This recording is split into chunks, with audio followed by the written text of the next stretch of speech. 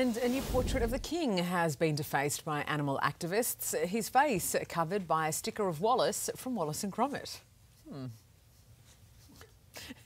It's something else, isn't it? Let's go live to 9 Europe correspondent Jess Millwood now. Jess, mixed reactions from onlookers. I can't take my eyes off. Keep it together. Keep it together. It's rather bizarre. People were shocked, but there was also a lot of people laughing, much like you guys. They can be heard in the video. This all unfolded at Philip Mould Gallery here in London. That is where the King's first official portrait is being hung. You might remember it made worldwide headlines when it was first unveiled last month, but these activists from Animal Rising have given it, let's say, a facelift, plastering the face of Wallace from the cartoon Wallace and Gromit. Why? Well, because apparently the King is a big fan. That's what the Queen unveiled to everyone a couple of weeks ago. They are calling on the King to suspend his support of the charity RSPCA.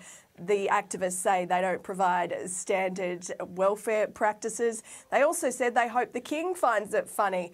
Well, he's given no comment about the portrait at a star-studded event tonight at St James's Palace. That's been attended by Sir Rod Stewart, David Beckham and Sienna Miller, who are all ambassadors of the King's Foundation.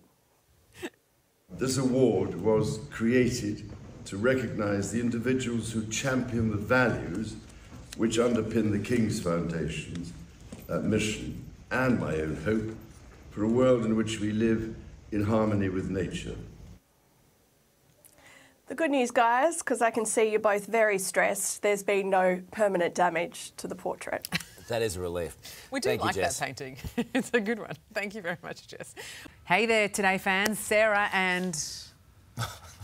What's my name again? Oh my goodness, Carl. Hey, thanks for watching our YouTube channel, though. Subscribe now for more news, special reports and amazing Aussie stories. And Carl misbehaving, Whoa, of course. That never happens. Always happens. What's she talking about?